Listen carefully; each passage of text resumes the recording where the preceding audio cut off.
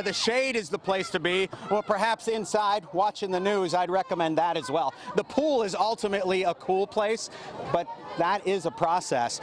These are the folks that have been waiting in line since the cleaning that happens every afternoon between 3 and 4. So they clear out the pool from the morning swim, and then there's this. Just a lot of people wanting to get here today to McCarran.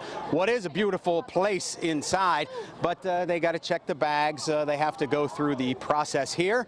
People are passing the time, waiting in line. How long you been standing in line? 30 minutes or so. Yeah, because they clean it from 3 to 4. So, okay. I mean, was it worth the half hour in the sun? Kind of. I'm catching a tan here. How you guys doing? Hot, I guess. But yeah, but I'm wearing this. I know I could have gone for shorts, but I don't. No one's ready for my legs. You know, I don't get outside a lot, so.